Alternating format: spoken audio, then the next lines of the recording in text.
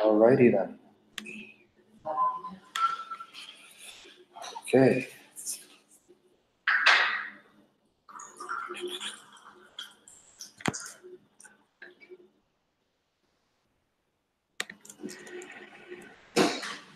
Okay.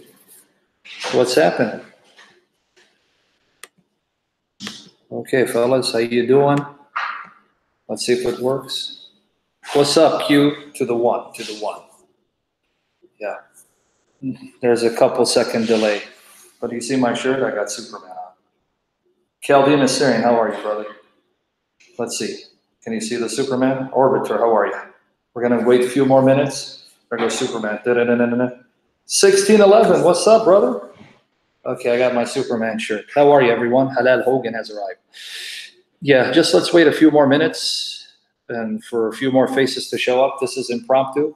I was supposed to do a live stream yesterday, but unfortunately, YouTube was acting up. So if you guys were waiting, it wasn't my fault. Ron Bo's Raiders money. Okay, I can answer that easily, but which passage of scripture did they point to? Hopefully, our dear friend, Protestant believer, will show up under a nick and or first and the last. First and last will show up so it can post verses. If not, I'll do it. So I'm going to have to do both. I'm just waiting for a few more faces to show up before we officially begin. I was trying to get on yesterday. What happened was, I'm actually in Wisconsin, in a small town in Wisconsin where the internet connection is not the best. But what made it worse is that YouTube actually wasn't working. For some reason, the live stream for YouTube was down, so I couldn't come on. So, but Orbiter said he'll post verses. Okay, my brother, thank you. Praise the Lord Jesus. So we'll assign you the task of posting verses if that's okay. All right? Anyway, just let's wait a few more minutes. My brothers and sisters in Jesus Christ, I pray the Spirit will fill me for the glory of Jesus Christ. And more importantly, I pray the Holy Spirit will give us the power, especially me, because I need it, to live holy unto Jesus Christ, to be passionate in love with Jesus Christ, to be sold out for Jesus Christ, to love Jesus Christ more than anything, more than our own lives, and be willing to die for Jesus Christ, and to be pure for Jesus Christ, and serve others from a pure motive, sanctified by the Spirit for the glory of Jesus Christ, because we love Jesus Christ. We love the Son of God. We love the Father's beloved. We love the Father's heart, the virgin-born Son of Mary. We love you, Father, Son, Holy Spirit. We worship you. We love you. We adore you, Father, Son, Holy Spirit. Father, bless our family members. Bless us. Bless my precious daughters. Watch over them. Watch over every one of us. Cover us with the blood of Jesus Christ. Wash us in the blood of Jesus Christ. Purify us in the blood of Jesus Christ. Fill us with the Holy Spirit. Fill us with life from the Holy Spirit. Power from the Holy Spirit. Wisdom from the Holy Spirit. Knowledge from the Holy Spirit. Boldness from the Holy Spirit. And the fruit of the Holy Spirit. And crucify our flesh. Destroy our flesh. Destroy the fruit of our flesh. Please, Father, help us and sanctify me, Father, in the blood of Jesus, and fill me with the Spirit to bless your people, Father. Destroy all distractions of the enemy. Keep me focused, Father. Fill my lungs and my chest and my throat with the breath of life, and anoint the sound of my voice to be pleasing to the ears of your servants, and enable me to recall Scripture, interpret it correctly, and then live it out by the power of the Holy Spirit. I pray that for all of us, because we love you, Father. We love you, Lord Jesus. We love you, Holy Spirit. In Jesus' name, in Jesus' name, in Jesus' name. Yahovah, Father, Son, Holy Spirit. Yahovah, Father, Son, Holy Spirit. Yahovah, Father, Son, Holy Spirit. You know, I had a brother in Christ that I don't like too much. He doesn't like me. We hate to love each other. That was actually mocking me because of my prayers. He was saying, yeah, it's like, I assume that they're like magical incantations. That just tells you his evil heart. May God have mercy on him. He knows who he is. I won't mention him. But good to see every one of you. MLP Shady, in regards to Tom, unless the Lord specifies this, is it wise to not read too much into the parable? MLP, why would you ask me that question? Are you already assuming to know how I'm going to interpret the scriptures or the parable specifically, so that you had to chime in? MLP. One thing about our Lord Jesus Christ, he is pleased in his infinite wisdom to use imperfect vessels to preach his perfect word, vessels that have serious issues and flaws, who by the power of the Holy Spirit are being sanctified to become more like him. Now, MLP, I don't know why this brother or sister would even ask the question. No, it's not the topic. God have mercy. I have many imperfections. You guys know that. I'm an open book. I have many imperfections. Impatience, anger, pride. May God save me from that for the glory of Jesus Christ. MLP, if you don't like the fact that I'm going to use the parables to prove the deity of Christ, maybe you can leave. What do you think?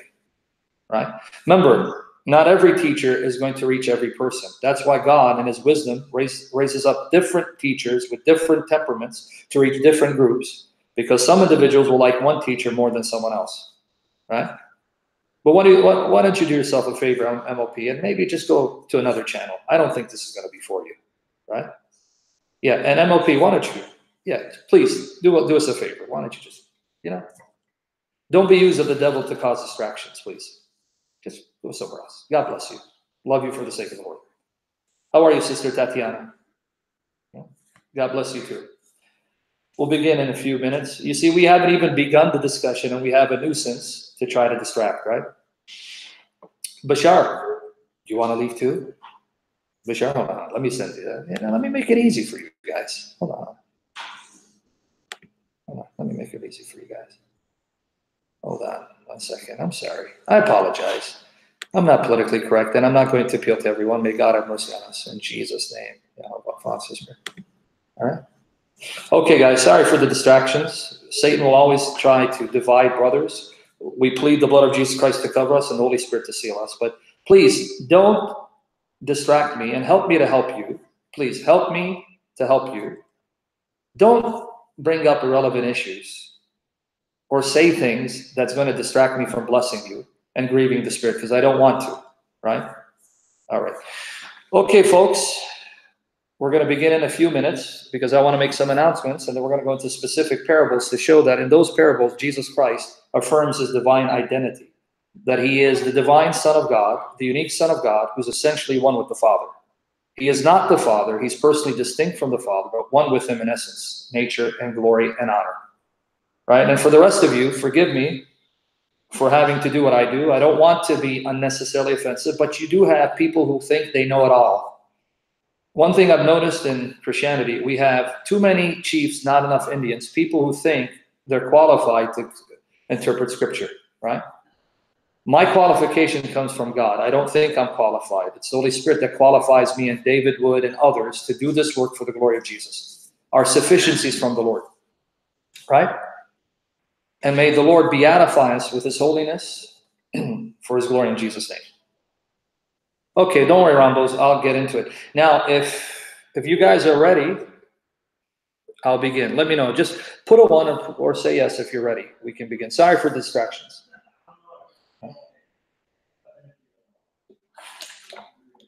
Sorry for distractions. Okay. All right. Now, with that said, just to let you know, I'm actually in a small town somewhere in Wisconsin, right?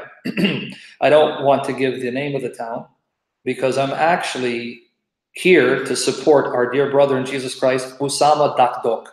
Usama Dakdok is a fiery, spirit-filled Egyptian Christian, right? Right? Yes, do that, please. Don't do me a favor, MLP. Stop supporting me on Patreon and don't show up to my channels. Don't engage me anymore. Bye-bye. You see that? You see the threat? Oh, I want to stop supporting you, Patreon. Thank you, MLP. I'm going to lose sleep now. But thank you for exposing your motives and why you do what you do. God have mercy on you. Coming back to the issue, Usama Dakdok is a spirit-filled, fiery Egyptian preacher who loves Jesus Christ, right? So he's been invited to a local church to talk about the threat of Islam, and I decided to come up and join him for support. Not that he needs me. I just came because, I decided instead of saying in Chicago, just come up here. He's going to be here till Wednesday speaking, so pray for him. Pray the Lord Jesus blesses him, his wife, his ministry. Pray for his son, Caleb. The Lord will touch his heart. Pray for his financial support, because this man does it sacrificially. He's truly a man of integrity, and he does it for the glory of Christ. He doesn't do it for money. So ask the Lord to richly bless him and provide for all his needs and to watch over his family and to use him mightily in this small town. In fact, just to let you know, though this town is small, the Muslims have already infiltrated. There was a Pakistani Muslim lady that actually spoke about Islam in their local library. So the Muslims are here and they're trying to indoctrinate the locals about how peaceful and beautiful Islam is. So we need the Christians here to know the true face of Islam and to be ready to reach Muslims with the gospel of Jesus Christ. Yes, he does. Usama.doc, I think it's called Usama Way, but he also has a website called The Straight Way. I think it's the Straight Way Ministries. Just put USAMA, Usama, Dakdok, DAKDOK. Orbiter already posted his name. He's a man worth your financial support. Support him. Thank you, straightway.org. Support him financially and prayerfully. Learn from him and encourage him for the glory of Jesus Christ. Amen. I need it. Latin, Capone. May the blood of Jesus cover me. Give me the power to crucify my flesh, be more patient, and cover every one of you for the glory of Jesus Christ, right? Okay, so that's where I'm at. That's what I'm doing here till Wednesday. So because I have some free time, because he doesn't teach till the evening, I decided I'll do some live streams if God wills. Yeah, obviously, yesterday didn't happen. And I also want to thank, and ironically, I just lost one patron supporter. God bless that person. I also want to thank all the brothers and sisters who've been supporting my ministry financially via Patreon or even PayPal. There are many of you that I want to actually personally thank, but I've been extremely busy with issues, not just ministry, not just writing for the blog, not just doing, let's say, live streams on my own or with Al Fadi or David Wood, but there are some issues concerning my own personal life that the Lord Jesus Christ is seeing me through and delivering me from. Issues related to my two angels, my precious daughters, my 9-year-old and 6-year-old, and God is doing some miraculous things, fighting for us to protect us and keep us together by the power of the Holy Spirit, by the blood of Jesus. So please pray for me.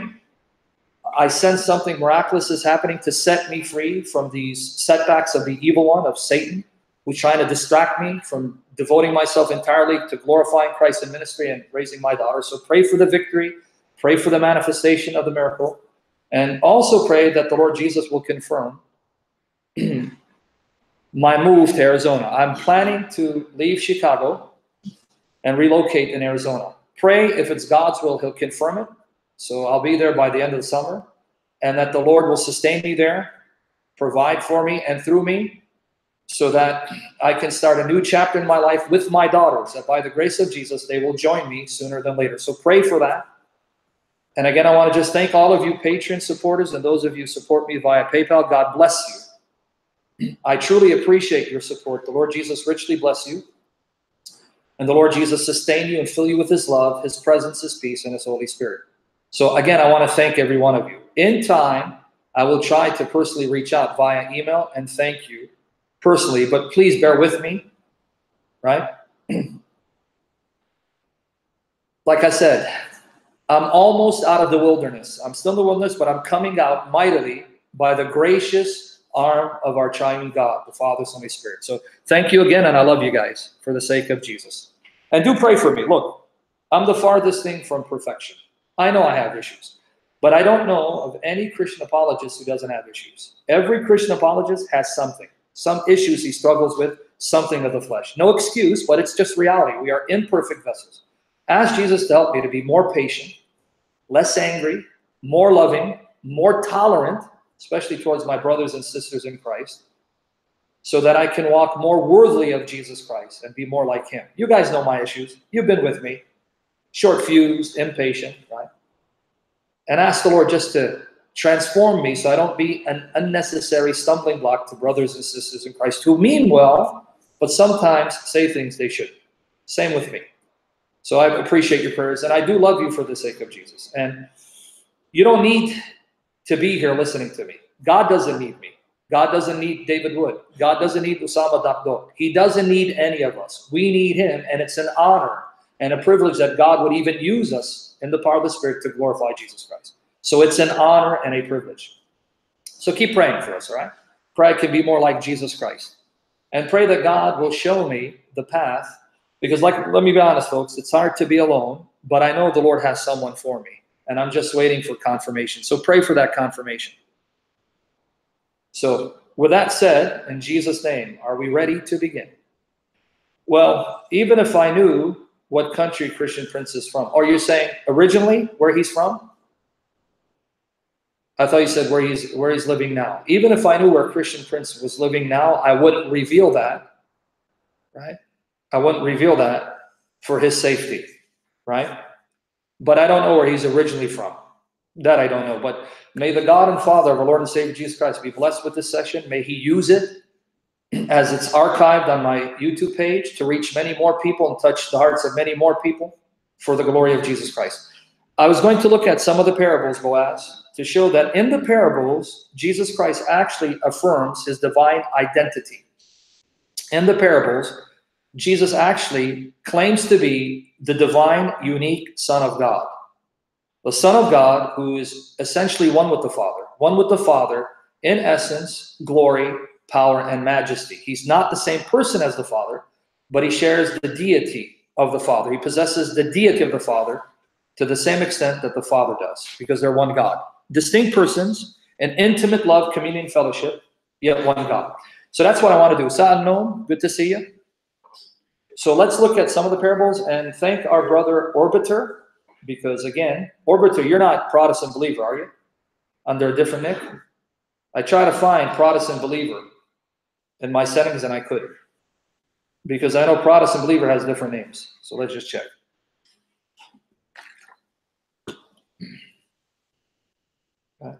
Oh yeah, okay. Hey, good. He's here. All right, man. God bless you. I'm trying to find your other nick, man. And by the way, subscribe to Orbiter High's YouTube page, Protestant Believer. Subscribe to it. And also subscribe to my page and hit the like button for the glory of Jesus. I'll explain what the Son of Man means in a minute. But let's look at some of the passages where Christ affirms his divine identity. Let's look at the parable found in Matthew chapter 13, verses 24 to 30. Let's first read the parable. My emphasis on the parables is to show how Jesus identifies himself as God in the flesh, the unique divine Son of God, who's one with the Father. And in breaking down this parable, he does refer to himself as the Son of Man. So I'll explain what it means for him to be the Son of Man. So Boaz, Lord Jesus willing, I'm going to kill two birds with one stone. Okay? Matthew 13, 24 to 30. And thank our brother Orbiter for posting verses. Matthew 13, 24 to 30. Let's read, folks. Another parable put he forth unto them, saying, pay attention, pay attention. The kingdom of heaven is likened unto a man. I want you to remember that statement. Likened unto a man, which sowed good seed in his field. So, folks, underline a man and his field. This man sowed seed in his field. The field belongs to this man. Folks, don't forget that. A man and his field, and he sowed good seed. But while men slept, his enemy came and sowed tares among the wheat and went his way. But when the blade was sprung up and brought forth fruit, then appeared the tares also. He said unto them, an enemy had done this. The servants said unto him, wilt thou then that we go and gather them up? So the servants of the man who owns the field, right, come to him saying, should we gather the tares? But he said, nay, lest while ye gather up the tares, you reap up also the wheat with them. Because in the beginning stages, this particular tare looks identical to wheat. It's only when harvest season comes that you can distinguish the two. So he goes, no, wait for the harvest, watch. Let both grow together until the harvest. And in the time of harvest, I will say to the reapers, gather ye together first the tares and bind them in bundles to burn. Now guys, pay attention. A man owns a field and he has servants. And he plants good seed in his field, wheat. His enemy comes and plants tares in his field. The owner of the field, the man says, do not pluck the tares, lest by accident you also pluck the wheat. Wait for harvest season when they're fully blossom, fully bloom, and you can tell the difference between the wheat and the tare. Then gather the tares and throw them in the fire, and then gather the wheat and put it in the barn. Right? The man owns the field. The man owns the field. The reapers will gather the tares at harvest time. Is that clear before I move on? Because you're going to see who Jesus claims to be here. You guys get it so far? Before I move on. Okay, 16:11 gets it. Did everyone understand the parable thus far? Okay, good. If you get confused, put a 2 or say no so I can clarify. Now let's see Jesus' explanation. Let's see our Lord's explanation of the parable. Matthew 13:36 to 43. Matthew 13:36 to 43. Now he's going to explain it. And I'll tell you what the point of the parable is. Matthew 13:36 to 43.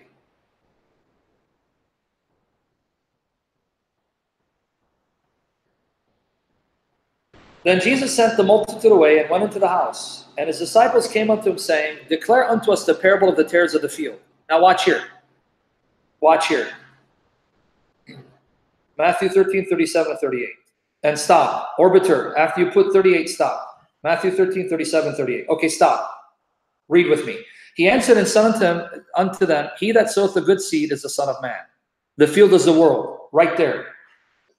The man who sowed the good seed in his field is the Son of Man, Jesus. And the field is the world. Right there, Jesus claims to be the man who owns the field and claims the field is the world. Did you catch Jesus' implication? He is the owner of the world. He owns the world and everything in it. He is the man who owns the field. The field is the world, and the man is Jesus, the Son of Man. Therefore, Jesus Christ owns the world and everything in it. Did you understand that? Before we move on? Do you see that? Before we move on. Just want to make sure. Let's see how many of you are getting it. Sorry for the delay, folks, but I just got to make sure this is a teaching session, so I have to wait. Okay. So here our Lord claims to be the owner of the entire earth, the one who owns the world and everything in it. He even owns believers, because notice 38 again. The field is the world. The good seed are the children of the kingdom. So the good seed are believers that Jesus has planted to be part of his kingdom. But the tares are the children of the wicked. So Jesus Christ owns the world and owns believers and owns the kingdom. Who does Jesus think he is? Let's continue reading. Okay, let's continue reading. 39 to 43. Watch here. The enemy that sowed them is the devil. The harvest is the end of the world, and the reapers are the angels. So the harvest is the end of the age where Christ comes to judge the living and the dead, the righteous and the wicked. Okay? The reapers will then gather the tares, meaning the sons of the devil are angels. Now let's keep reading. Therefore, the tares are gathered and burned in the fire. So shall it be in the end of this world. The Son of Man shall send forth his angels. Wow, did you catch it? Not only does the Son of Man own the world, own believers, he owns the angels. And they shall gather out of his kingdom, and he owns the kingdom. All things that offend, and them which do iniquity. And shall cast them into a furnace of fire. There shall be wailing and gnashing of teeth. Then shall the righteous shine forth as the sun in the kingdom of their Father. Who hath ears to hear, let him hear. So now let's break it down. Jesus Christ is the Son of Man who owns the world, owns believers, owns the kingdom of heaven, and owns the angels. They all belong to him. The kingdom of the Son of Man also belongs to the kingdom of the Father. And this kingdom of the Father and the Son, they share with believers. But did you catch it? The Son of Man and the Father own the kingdom. The Son of Man owns the world and everything in it. The Son of Man owns the good seed, the believers. And the Son of Man owns the angels. They are his angels who obey him, his servants. Do you see how much meat in this one parable that points to the deity of Christ, that he's the divine Son of God, who is one with the Father, greater than all creation, Lord over all creatures. You catch it? But let's go to Psalm 24, verse 1. Psalm 24, verse 1. Who owns the world and everything in it? Who owns the world and everything in it? Let me know if you're catching this, folks, and if it's blessing you.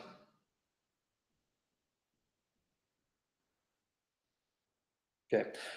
The earth is the Lord's, Jehovah's, and the fullness thereof, the world and they that dwell therein. Wait, the entire world and everything in it belongs to Jehovah. The entire world, everything in it, the kingdom, believers, and angels belong to Jesus, the Son of Man. You guys catching it? Who would have thunk it? Who would have thought that this parable would point to Jesus claiming to be God in the flesh, distinct from the Father, yet one with him and greater than all creatures? Now, let me know if you're getting it. If you're not, put a 2. I want to make sure you're getting it so we can go to the next point. I'm going to break down the Son of Man. Why did Jesus Christ our Lord refer to himself as the Son of Man? Okay. Let me make sure you get it. Put a 1 if you're getting it. Put a 2 if you're not, and you need clarification. Okay. I don't know. Clorox. Okay. Arbiter, you're an admin, right? Hold on. Get rid of these nuisances. Clorox Beach is being a nuisance. All right. Okay, for those of you who are serious and not agents of Satan, right, we're going to focus. Okay. Now, why does Jesus Christ our Lord call himself the Son of Man? Well, one reason is because to be the Son of Man, a Son of Man means you're human. You're truly human. Yes, Starblaze, the reason why I couldn't get on YouTube because the live stream from YouTube was down. It wasn't working. So that wasn't my fault. That's why I'm doing it today. So my apologies. Yes, but let me explain why Jesus calls himself Son of Man. Son of Man is an Aramaic expression meaning a man, a human being. Son of Man means a human being, someone who's human, someone who is man by nature. So Jesus Christ calls himself Son of Man because he's truly human. He's a man by nature. But he also calls himself Son of Man for another reason. He also calls himself the Son of Man for another reason. Let's go to Daniel chapter 7, verses 13 and 14. So the first reason why Jesus Christ calls himself the Son of Man, because he's truly human. He's a man by nature. So Son of Man refers to his humanity, that he's truly human and identifies with the human race because he's part of us. He became one of us, right? That's okay. You can go to CP. God bless you. I saw in the night visions, and behold, one like the Son of Man came with the clouds of heaven and came to the Ancient of Days, and they brought him near before him. Now notice, Daniel the prophet, over 600 years before the birth of Christ, sees someone who looks like a human being, a Son of Man, and he's riding the clouds of heaven. And he comes to the Ancient of Days. Now let's read what he says about the Son of Man. And there was given him dominion. This Son of Man came to the Ancient of Days and was given him dominion, the power to rule, and glory, and a kingdom, that all people, nations, and languages should serve him. His dominion is an everlasting dominion, which shall not pass, and his kingdom, that which shall not be destroyed. Did you catch it? Daniel sees a human figure who's more than human. A human figure, a Son of Man coming on the clouds. This human figure approaches the Ancient of Days, which in the New Testament would be God the Father. And when he approaches God the Father, he's given a kingdom that's indestructible. He's an eternal king who rules forever over an indestructible kingdom. And all nations and languages and peoples must worship, serve him. Did you catch it? Do you see what Daniel saw by the power of the Holy Spirit? A Son of Man, a human figure who rides the clouds, who rules forever, whose kingdom is indestructible, and whom all nations must worship and serve. In other words, this Son of Man is not an ordinary human being. Though human, he's more than human, he's fully divine. He's God in human appearance, God in human form, God in human flesh. How do I know he's God in human flesh? Because all nations worship him the way they worship God. He rides the clouds, which is something only God does, and he rules forever over all nations. Did you catch it? And I'm going to prove to you. This Son of Man is God in human form, distinct from the Ancient of Days, so that's two divine persons. The Ancient of Days, who's God the Father, the Son of Man who's also God, one with the Father, but personally distinct. How do I know the Son of Man is not just human, but more than human? Okay, let's read Daniel 7:14 one more time. And I'm going to show you this is who Jesus claims to be. Let me know if you're following me, and I'm not confusing you. Yes, Solomon, persuade. Praise God, you got it, Solomon. Jesus claims to be the Son of Man that Daniel saw, not just an ordinary Son of Man. That Son of Man that Daniel saw, that's God in the flesh. That's who Jesus claimed to be. Now let me prove to you this Son of Man, and only this Son of Man is God in the flesh. And there was given him dominion, glory, and kingdom, that all people, nations, language should serve him. The Aramaic verb pilach, which is worship given to God alone. His dominion is everlasting dominion, which shall not pass away, and his kingdom, which shall not be destroyed. So he is served, pilach, Aramaic, because this portion is in Aramaic. Worshipped by all peoples and nations forever, and he reigns forever. Let's go to Daniel 7:27. That same verb, serve, is used for the Most High. Daniel 7:27.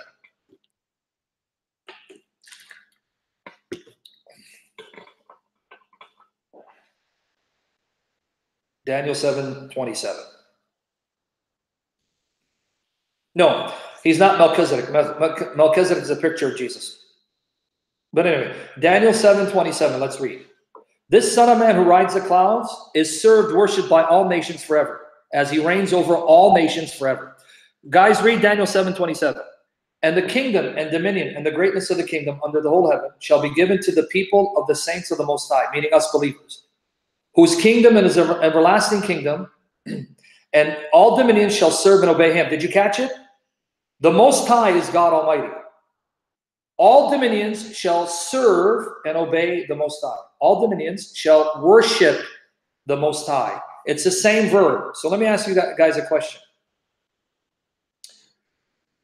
How can the Son of Man be served, worshipped by all nations in the same way that all dominions serve, worship the Most High if the Son of Man is not God? Because it's the same verb. All dominions will serve the Most High. All nations will serve the Son of Man forever. How can the Son of Man be served by all nations forever in the same way that the Most High is served when that kind of service can only be given to God? What does this tell us about the Son of Man?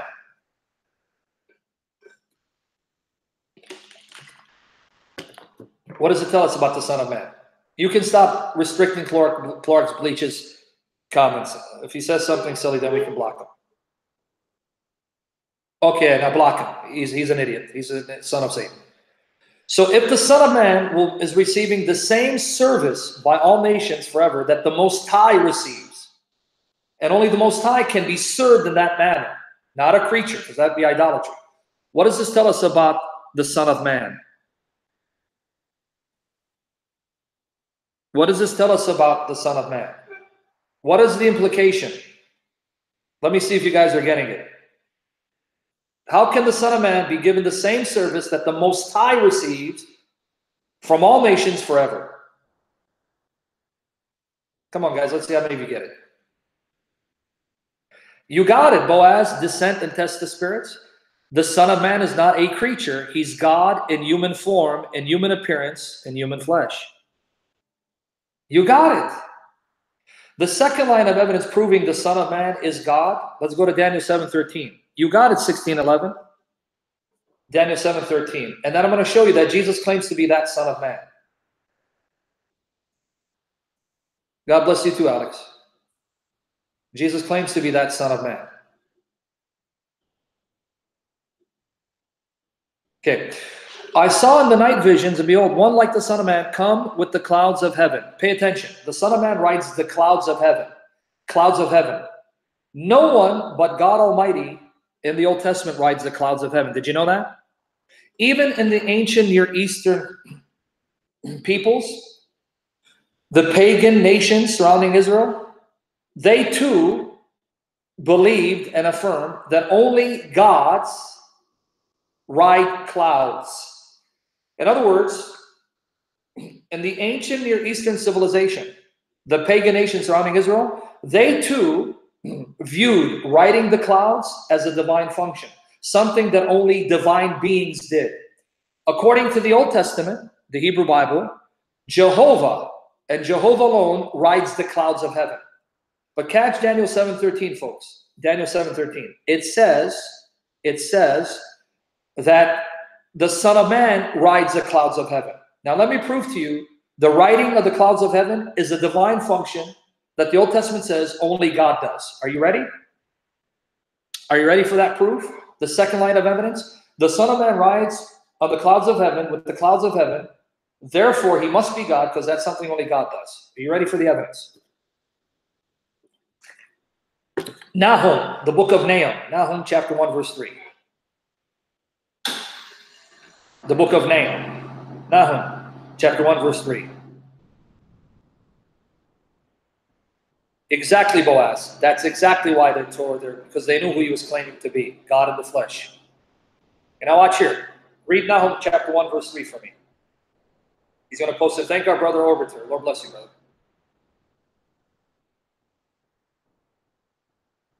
Okay. The Lord is slow to anger and great in power, and will not at all acquit the wicked. The Lord hath his way in the whirlwind and in the storm, and the clouds are the dust of his feet.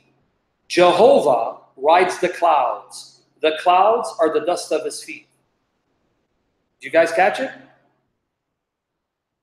Jehovah rides the clouds. The clouds are the dust of his feet. Now let's go to Isaiah 19, verse 1. Isaiah 19, verse 1.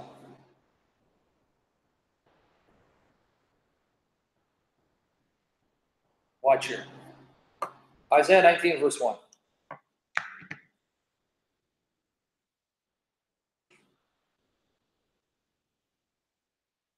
Now watch here. Who rides the cloud? Who comes on a cloud? Who descends in a cloud? Isaiah 19, verse 1. The burden of Egypt.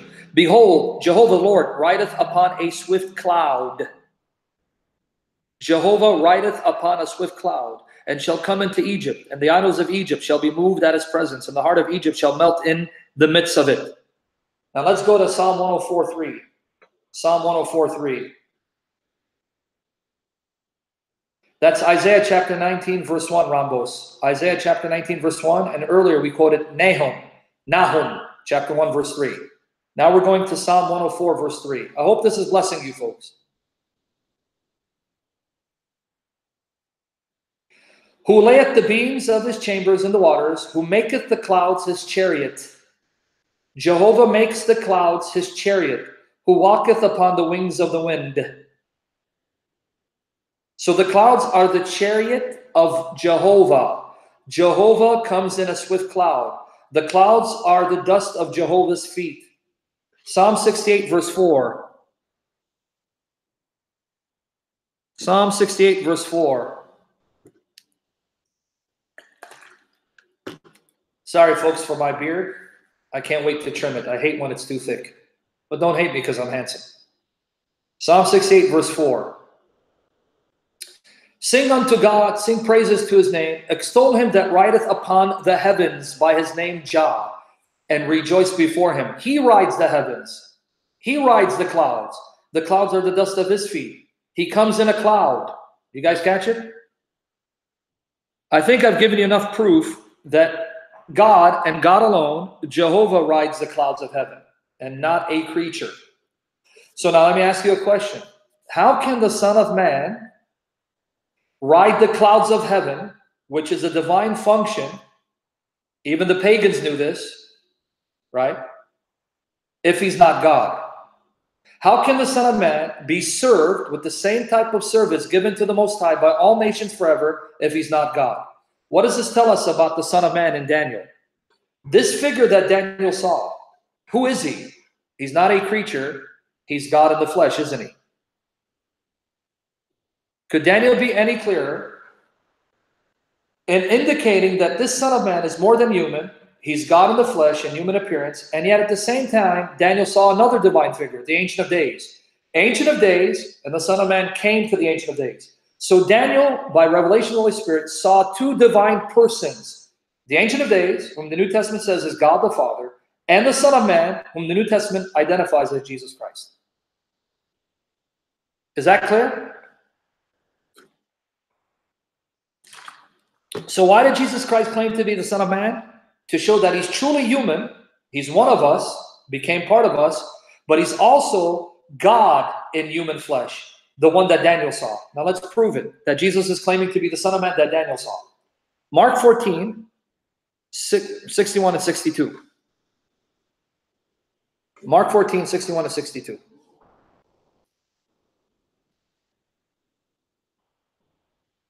Fourteen, 61 and 62. Let's see who Jesus claims to be. Watch here.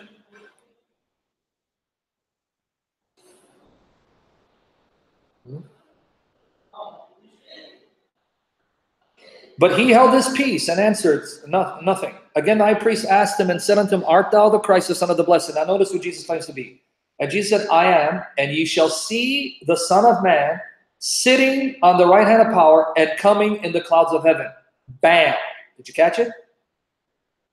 Jesus says, I am the Christ, the Son of God, and you will see the Son of Man, me, the Son of Man, sitting at the right hand of power and coming with the clouds of heaven. Jesus just took Daniel 7, 13 and 14 and applied it to himself. He just identified himself as the Son of Man that Daniel saw. Did you catch it? Now let's go to Matthew 25, 31 to 34.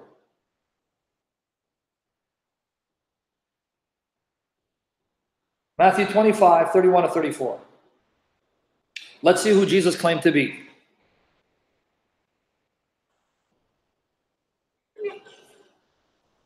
Matthew 25, 31 to 34. It's going to get more amazing. Just bear with me. When the Son of Man shall come in his glory. Pay attention. Jesus is speaking. Jesus is speaking here. Notice who he claims to be. When the Son of Man come in his glory. Remember the Son of Man, Daniel, was given glory? And all the holy angels with him. Then shall he sit upon the throne of his glory. Did you catch it? Jesus claims to be the Son of Man who comes in glory with the angels and has a glorious throne that he sits upon. And before him, the Son of Man, shall be gathered all nations. And he shall separate them one from another, as a shepherd divideth his sheep from the goats. And he shall set the sheep on his right hand, but the goats, you skipped the part. On the left. You skipped the part, but it's okay. Verse 33, he shall set the sheep on his right hand, but the goats on the left. Now watch what Jesus says. Then shall the king say unto them on his right hand, Come ye, blessed of my Father. Did you catch it? Jesus just said he's the Son of Man who sits on a throne of glory, a glorious throne, when he comes with the angels to gather all the nations before him, and he will judge all the nations. And then he claims that he is the king who will say to the righteous on his right, Enter into the kingdom, you blessed of my Father. So did you catch it? Jesus is the Son of Man. God is his Father. He is the king who sits on a throne of glory, who comes with his angels, and all the nations will be gathered before him as he determines where they will spend the rest of eternity. You see who Jesus claimed to be?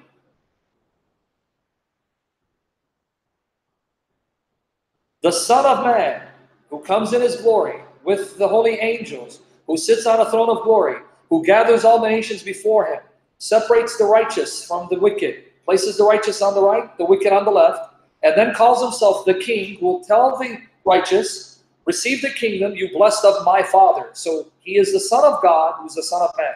My Father, God is my Father, meaning he's the Son of God, who's the Son of Man, who sits on a throne of glory, who comes in glory with his angels to judge all nations. Could Jesus be any clearer as to who he is? That Son of Man that Daniel saw. Right? And how does he end this parable? Let's look at Matthew 26, verses 1 and 2.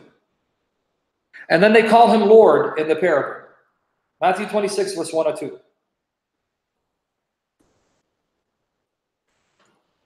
Matthew 26, verses 1 and 2.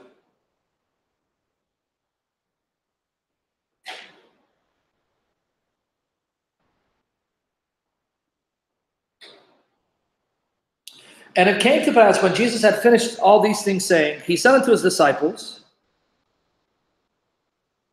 We know that after 2 days of the Passover, and the Son of Man is betrayed and to be crucified. Did you catch it?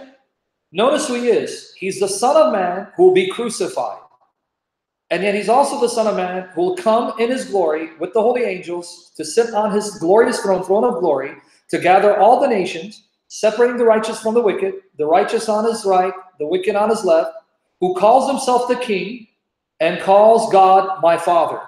So Jesus is the Son of Man who's the Son of God, and the Son of Man who will be crucified and killed, buried, raised on the third day. That Son of Man who will come with his angels to sit on his throne of glory, manifests his glory to the nations, who is the King of the nations, who determines their eternal destiny. Is it clear?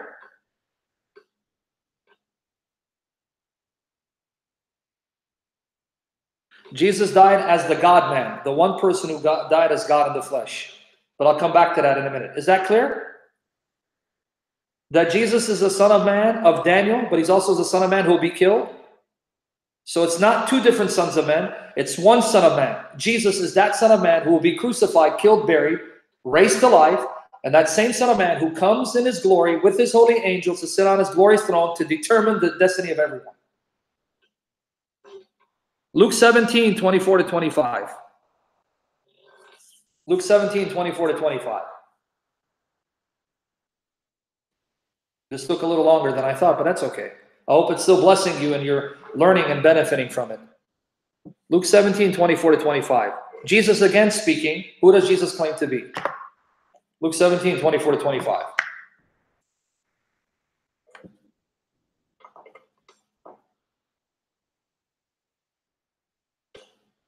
Okay. Jesus speaking. Notice what Jesus says. For as the lightning that lighteneth out of the one part under heaven, shineth unto the other part under heaven, so shall also the Son of Man be in his day. So he's talking about his coming. It will be so clear when the Son of Man comes, when I, the Son of Man, come in my day. But first must he suffer many things and be rejected of this generation. Did you catch it? Who's the Son of Man? The one who will come manifesting his presence so that the whole world will see. It will be apparent to everyone like lightning is apparent. But first, this Son of Man must be rejected. So do you see how Jesus Christ our Lord claims to be that Son of Man of Daniel who comes in glory on the clouds of heaven and whom all nations are subject to? And he's the King of all nations who determines where they will live forever and whom all nations must serve and worship the way they worship God.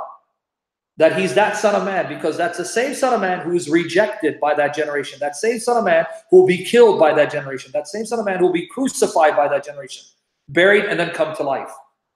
Do you see it? Is that clear?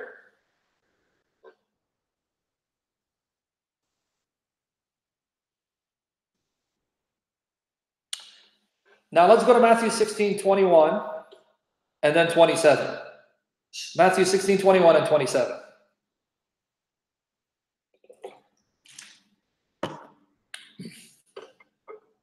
Watch here.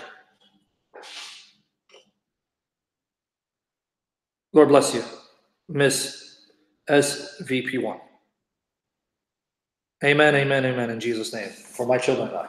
Okay. Okay, now, Matthew 16, 21 and 27.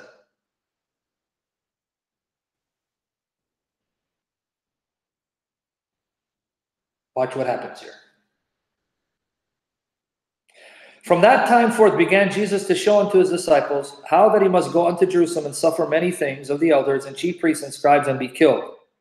So he's going to explain that he's going to be killed. Peter gets scandalized by it. But now notice 27. For the Son of Man shall come in the glory of his Father. Did you catch it? Who is the Son of Man? He's the Son of God. Because the Son of Man comes in the glory of his Father. So God is the Father of the Son of Man. The Son of Man is the Son of God the Father. So when he says the Son of Man shall come in the glory of his Father, Jesus is saying, I'm that Son of Man. I'm the Son of Man who comes in the glory of my Father. So the Son of Man is the Son of God with his angels. Wow. Jesus is not just the Son of Man, and God is not just his Father, but the angels belong to him. For the Son of Man shall come in the glory of his Father with his angels, and then he, the Son of Man, who's the Son of God, shall reward every man according to his works. Did you catch it? So who's the Son of Man who's going to come in the glory of God the Father? To judge every man and repay every man for what he or she has done?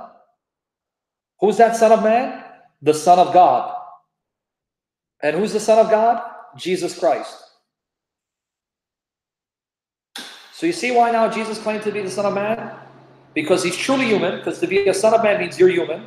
But he's also identifying himself as that Son of Man that the prophet Daniel saw by the Spirit, that Son of Man who's God in human form, God in flesh, that Son of Man who comes with the clouds of heaven, who rules all nations forever, because he's an eternal king, and whom all nations are subject to and must serve and worship the way they worship God. That's who Jesus claims to be. Gerson, please don't comment.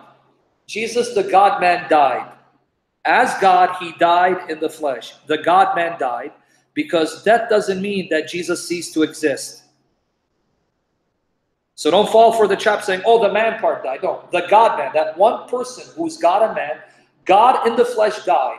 God died a human death without ceasing to exist. Anyway, just let's focus on this.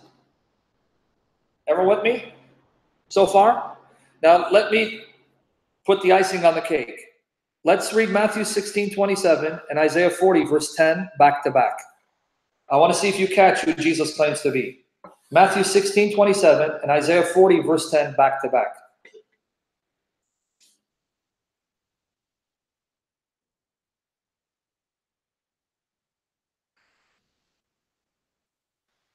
So Gerson, don't fall for the trap of the Jehovah's Witnesses Muslims saying, oh, the man part died, because they're setting you up. Just say the God-man died. That one person who's truly God, truly human, two natures, one person, the God-man died. God the Son experienced human death without ceasing to exist, because they're defining that to mean ceasing to exist. Who told you that's the definition of death? When you die, you don't cease to exist. Humans, when they physically die, their spirits leave their bodies and they continue to exist consciously as disembodied spirits, spirits without bodies, but they're still consciously alive. But anyway, Matthew 16:27, Isaiah 40, verse 10. Let's read it, folks. Everyone read it. For the Son of Man, that's Jesus, shall come in the glory of his Father. So God the Father, God is the Father of the Son of Man, showing it's Jesus, the Son of God, with his angels. Now notice what Jesus says he'll do when he comes. And then he shall reward every man according to his works. So Jesus, the Son of Man, the Son of God, comes with the angels, his angels, to repay every man according to his works. Now read that in light of Isaiah 40, verse 10. Behold, the Lord God, the Lord Jehovah will come with strong hand, and his arm shall rule for him. Behold, his reward is with him, and his work before him. Did you catch it? Isaiah 40, verse 10 says, Jehovah God is coming to reward and repay people. But Jesus said in Matthew 16:27, I am the Son of Man, who's the Son of God, who comes with my angels to reward and repay everyone according to what he or she has done. Why is Jesus ascribing what Isaiah attributed to Jehovah and applying it to himself? Isaiah said Jehovah is coming to reward people. Jesus says, I am the one coming to reward people. Why did Jesus take what Isaiah said about Jehovah and apply it to himself, the Son of God? Why did he do that?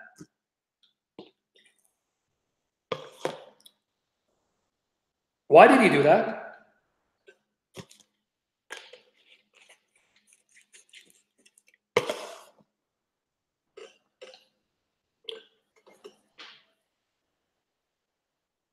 Can you explain to me why Jesus would take what Isaiah said about Jehovah? Jehovah's coming to reward people and say, I'm the one who's the Son of Man.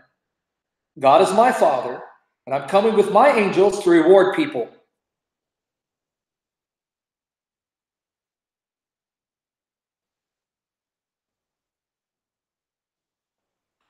You got it. Descent, test, and Boaz, because he is God, he is of the Father Yah, and he shares the essence of Yah, his Father. And Boaz said it, he's God. You got it.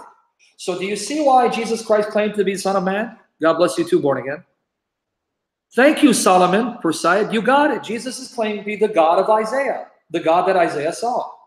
Gerson, you got it. God bless you guys. And praise the Holy Spirit and thank the Holy Spirit for enabling you to understand. Amazing, right?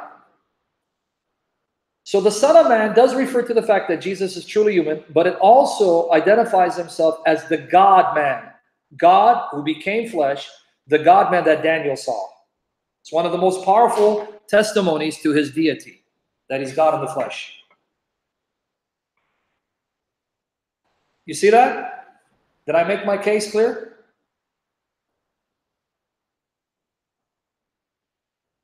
If that's clear, why Jesus claimed to be the Son of Man, I can now go on to the other parable. If you're ready. Okay. Before I go to the other parable, let's look at another portion of Scripture from Matthew. Matthew 12, 6 to 8. Let's break this down. The Gospel of Matthew, chapter 12, verses 6 to 8. And then we'll go into the parable. And Lord willing, if you guys want, I can come back tomorrow around the same time, God willing, and do another session. Thank you, strong one. Can you pray that the Spirit continues to fill me for the glory of Jesus, the Son of God? Amen. Matthew 12, 6 to 8. Let's read, folks. But I say unto you that in this place is one greater than the temple. But if ye had known what this meaneth, I will have mercy and not sacrifice, you would not have condemned the guiltless. For the Son of Man is Lord even of the Sabbath day. Let's read it one more time. This time, Orbiter, just post Matthew 12, verse 6 and skip 7. Matthew 12, 6 and 8. Guys, watch this. Notice who Jesus Christ our Lord claims to be.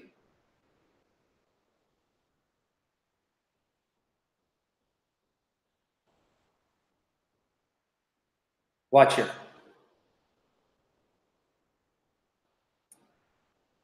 But I say unto you that in this place is one greater than the temple. For the Son of Man is Lord even of the Sabbath day. Did you catch what Jesus just claimed?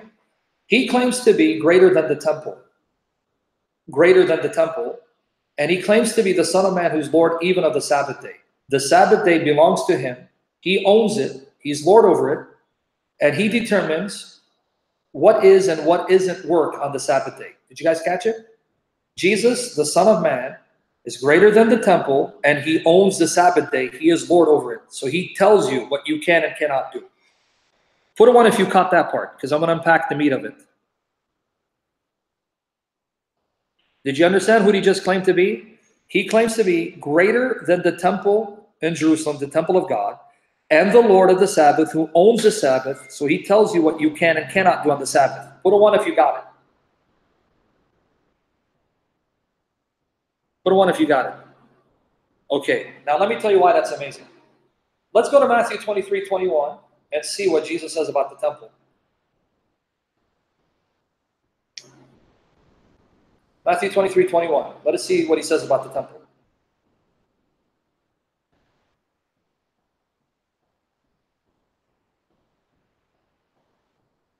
Watch here. Watch how mind-blowing that statement is. Jesus speaking. And whoso shall swear by the temple, sweareth by it, and by him that dwelleth therein. Did you catch it? Jesus says, when you swear by the temple, you're swearing by the one who lives in the temple. There's someone who lives in this temple. Who is the one who lives in the temple? 1 Chronicles 29, verse 1. David talks about Solomon building a house not for man, but for God. 1 Chronicles 29, verse 1. Watch here.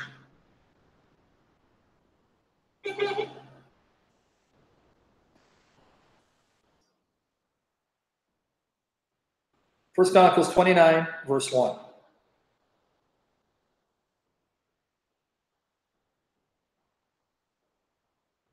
Furthermore, David the king said unto all the congregation, Solomon my son, whom alone God hath chosen, as yet young and tender, and the work is great, for the palace is not for man, but for the Lord, for Jehovah. Did you catch it? This palace, this temple in Jerusalem, is not built for man. It's built for Jehovah God. God lives in the temple. How can Jesus then say he's greater than the temple? Because notice what he said. If you swear by the temple, you're swearing by it and the one who lives in it. So to say that you're greater than the temple either means you're claiming to be greater than the one who lives in it, or you're claiming to be the one who lives in it.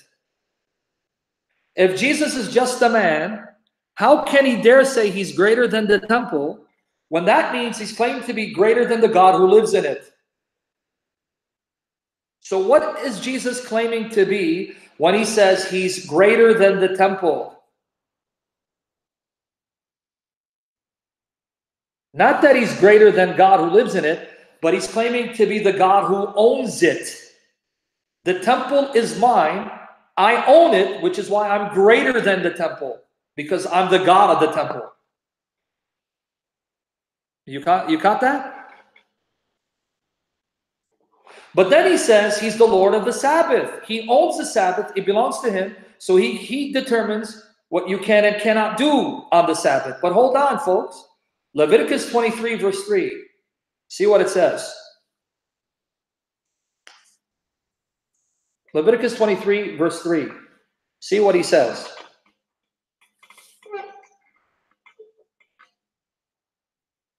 It is blasphemy if he's not God. But the Sabbath belongs to who? Leviticus 23, verse 3. 6 days shall work be done, but the seventh day is the Sabbath of rest, a holy convocation. Ye shall do no work therein. It is the Sabbath of the Lord in all your dwellings. It is the Sabbath of Jehovah. Shabbat of Jehovah. The Sabbath belongs to Jehovah. So he orders you what you can and cannot do. But hold on, Jesus. The Sabbath belongs to Jehovah. He owns it. You just said, you the Son of Man, you're the Lord of the Sabbath. You own it. It belongs to you. And you claim to be greater than the temple, even though the temple is not built for man. It's built for God, and God lives in it. Who do you think you are? Who are you claiming to be by saying that you're greater than the temple and the very Lord of the Sabbath? And notice, he as the Son of Man is the Lord of the Sabbath. Who does he think he is? Wow.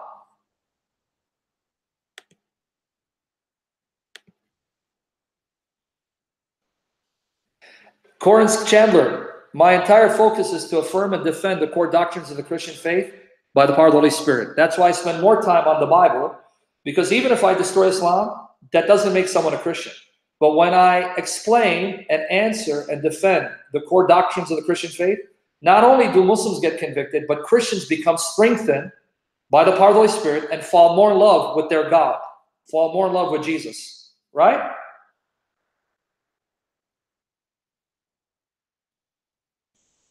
Clear, isn't it? Now let's go for the final one today. The parable, which is found in Matthew 21, Mark 12, as well as Luke 20.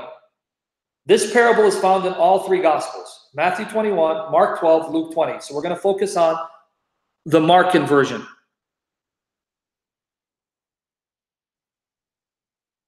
Actually, J17, cross-reference Revelation 2:23 or Jeremiah 17:10. In fact, since you brought it up, let me show you a better cross-reference. Are you ready? Okay, let's go to Jeremiah 17, verse 10. Yes, Solomon, don't believe it, know it. Don't say I believe. He's claiming to be the God of the Sabbath, Jehovah of the Sabbath, and the God of the temple. Okay. J17, let's look at Jeremiah 17:10. Let's do this real quick. I, Jehovah the Lord, search the heart, try the reins, even to give every man according to his ways and according to the fruit of his doings. So guys, pay attention to Jeremiah 17:10. Jehovah says, I'm the one who searches the hearts, and I will test your innermost being, your thoughts. Why? So that I, Jehovah, give to every man according to his ways, according to the fruit of his doings. So did you catch it? Did you catch it? Jehovah says, I'm the one who searches the hearts of everyone and tests your innermost being, your inner man, your inner person. See what's hidden in your soul to then repay you, reward you for what you've earned. Jehovah said that, right? You caught it?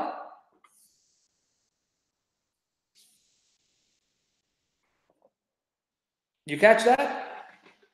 Jehovah's the one who searches the hearts of everyone and then tests their innermost being to reward them.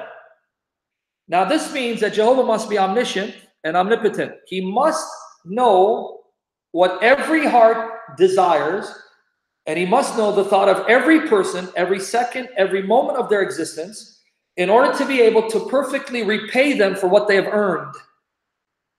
And he must have infinite riches and resources to be able to repay everyone according to their earnings, right? So that proves that Jehovah is omniscient and omnipotent. Right? Is that clear? Those of you who are watching me for the first time, subscribe to my YouTube channel and hit that like button, because I want to make my channel go viral for the glory of Christ. Clear, right? Okay.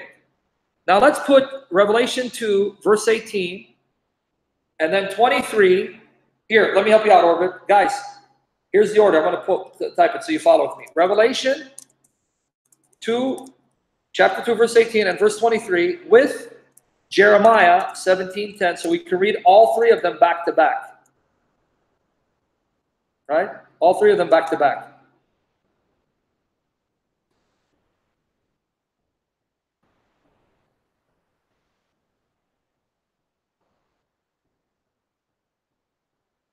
Okay? All three of them back to back. We already got 2 dislikes by people. Gee, I'm shocked. And unto the angel of the church in Thyatira write, these things saith the Son of God. Catch you speaking. Please let me know you're getting it by the power of the Holy Spirit. Please, Lord Jesus, bless your people. Notice who's speaking. And unto the angel of the church in Thyatira write, these things saith the Son of God. The Son of God is speaking, who hath his eyes like unto a flame of fire, and his feet are like fine brass. In 23, notice what the Son of God says in 23. Notice the Son of God is speaking. And I, the Son of God speaking, will kill her children with death. And all the churches shall know that I am he. Verse 18, it's the Son of God speaking. You can't escape this. So I got to start with 18. I am he which searcheth the reins and hearts, and I will give unto every one of you according to your works. Jesus said, I am he, the Son of God, who searches the reins and hearts, and I, the Son of God, will give unto every one of you according to your works. Hold on. Let's read Jeremiah 17:10 again. I, the Lord, I, Jehovah, search the heart, try the reins, even to give every man according to his ways and according to the fruit of his doings. What? In Revelation 2:18-23, Jesus, the Son of God, is speaking. It said the Son of God speaks. It's not the Father. He, the Son of God, says, I am the one who searches the reins and the hearts. I'm the one who will give to every one of you according to your works. But Jeremiah 17:10 says, I, Jehovah, try the reins. I, Jehovah, search the hearts. I, Jehovah, give to every man according to his ways, according to the fruit of his doings. Why in the world is Jesus the Son of God, again, quoting the words of Jehovah and applying it to himself? Why is Jesus the Son of God claiming to do what Jehovah does and claiming to be able to know what only Jehovah knows?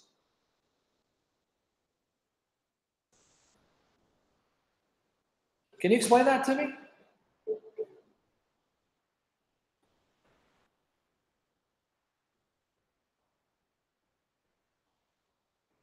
So you're telling me Jesus in Revelation 2, the Son of God is claiming to be Jehovah of Jeremiah, the God of Jeremiah, Jehovah of the Old Testament?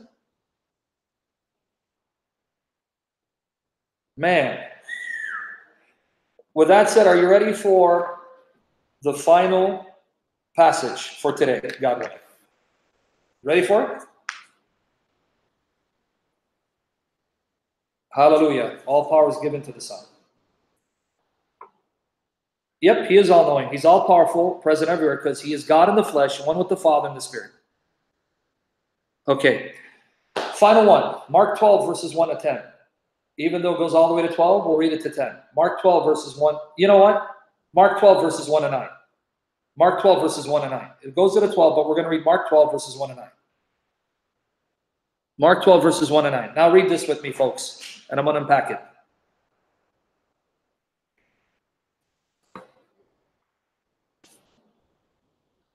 Using the parables to show how Jesus claims to be God in the flesh, distinct from the Father in person, yet one with the Father in essence, the divine Son of God.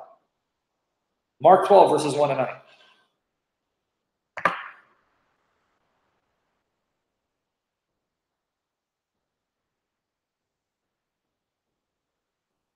Okay, let's read.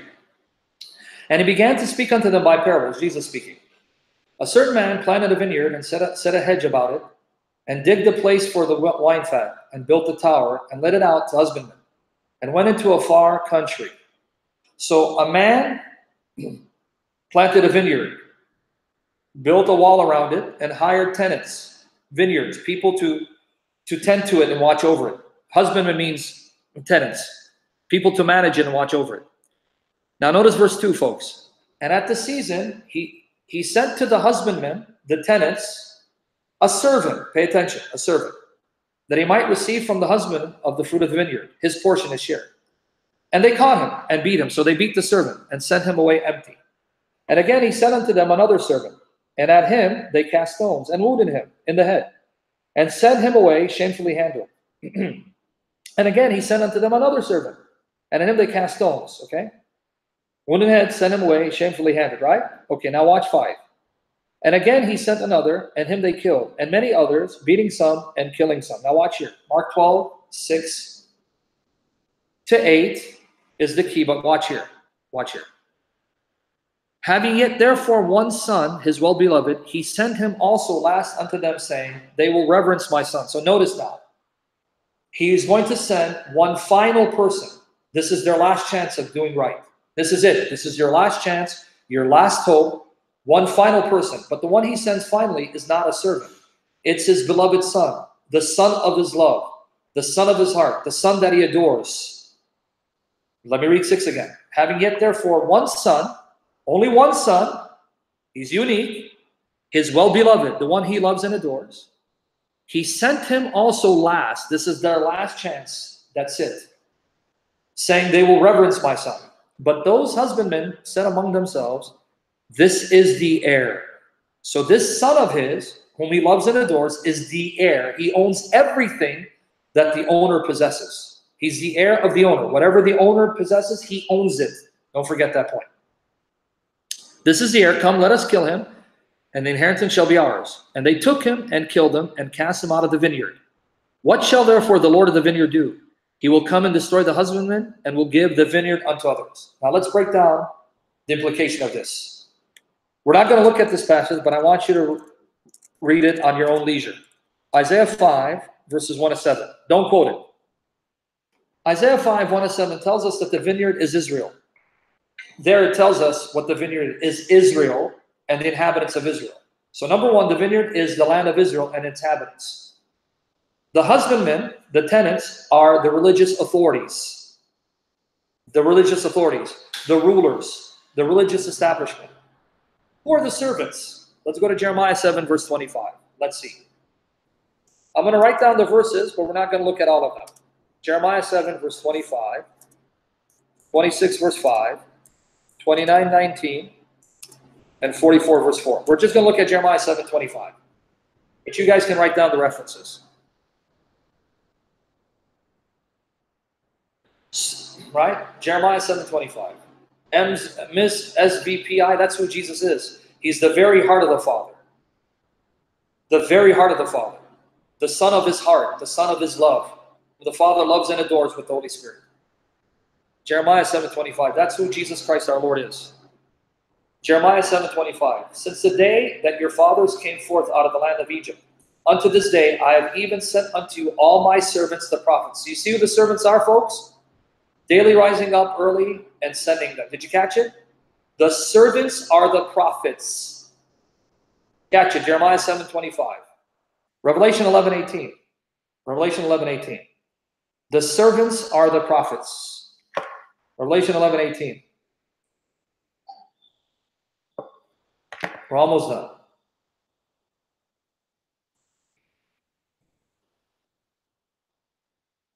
Revelation 11, verse 18.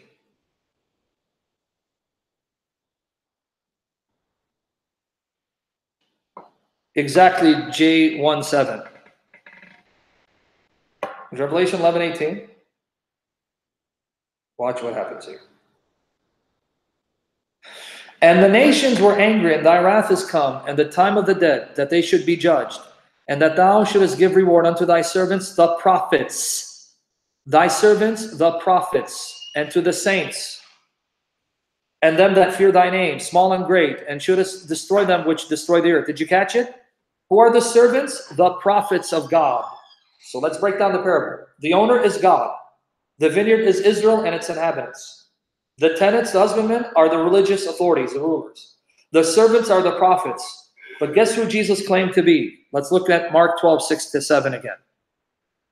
Notice who Jesus claimed to be. Mark 12, 6 to 7. Let's catch who Jesus just claimed to be, because Jesus is telling this parable. He's the one telling this parable, and he's identifying himself. Right? Mark 12, 6-7. Watch it. One more time. Who is Jesus? Having yet therefore one son, his well-beloved, he sent him also last unto them, saying, they will reverence my son. But those husbandmen said among themselves, this is the heir. Did you catch who Jesus claimed to be? He is not a servant, but he is the beloved son of the owner and the heir. So you see where Jesus just placed himself? The servants are the prophets. I'm not among them. I'm greater than them, higher than them, better than them. Unlike the prophets who are servants, I am the Son of God, the Son of his heart, his beloved Son, whom he loves and adores, and I am the heir of God. You know what he just claimed to be? The Son who owns everything that belongs to God. Now, let me break that down. Since the servants are the prophets and they belong to God, and Jesus is the Son who's the heir, that means Jesus just claimed to be the owner of the prophets, the Lord of the prophets. The prophets belong to him. Because if they're servants of God the Father, and Jesus is the Son of the Father, who's the heir, who owns everything that God owns, that means he owns the prophets. The prophets belong to him, are subject to him. They are his servants. He is their Lord. Hold on, but God also owns Israel and the inhabitants of Israel. But Jesus is the Son of his heart, his beloved Son, who's the heir of the Father. So God owns Israel and its inhabitants, and Jesus is the heir. That means Jesus also owns Israel and all who live in Israel. It all belongs to him. But wait, God doesn't just own Israel. He owns all creation. He owns all creation. So if Jesus is the heir to God, and he owns whatever God owns and possesses whatever God possesses, if God possesses the entire creation and Jesus is the heir to God, that means Jesus owns all creation and everything in it. So he's greater than creation, distinct from creation, and one with the Father in glory, power, and essence. That's who Jesus just claimed to be in that parable. That's who Jesus just claimed to be in that parable. Did you catch it? You see how much meat there is in the parables of our Lord and Savior Jesus Christ? He says things in those parables that show that Christ believed and affirmed and proved by his miracles and resurrection that he's more than a man.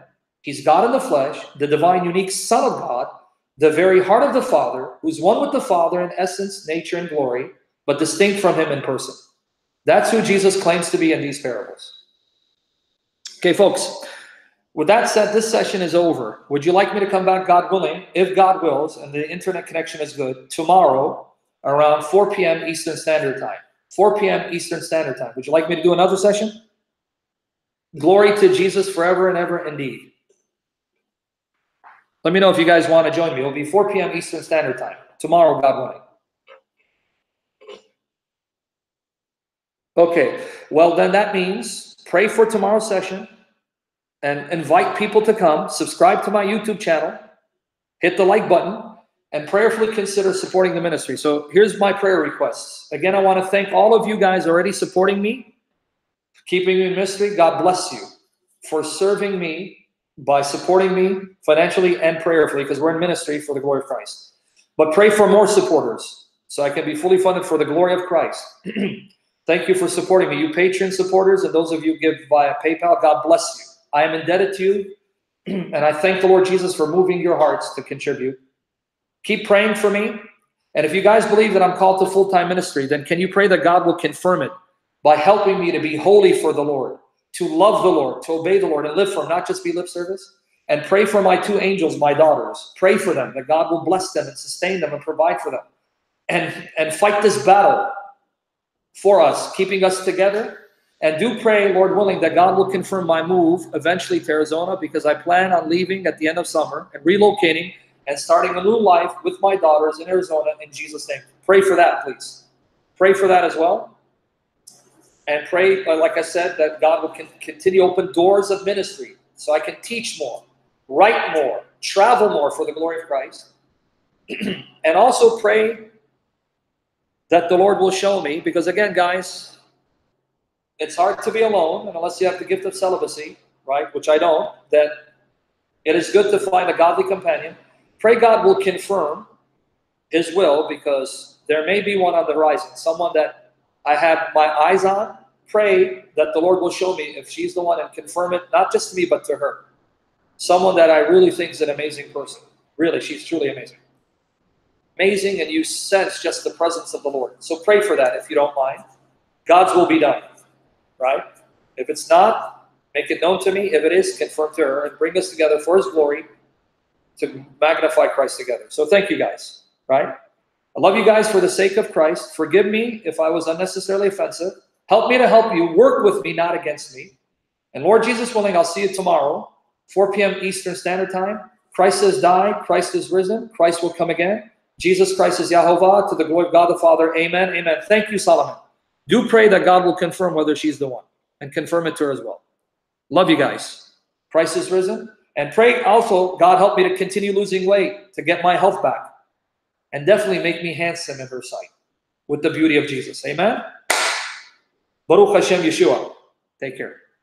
Love you guys. Shut down. Oops. Hold on. Shutting down.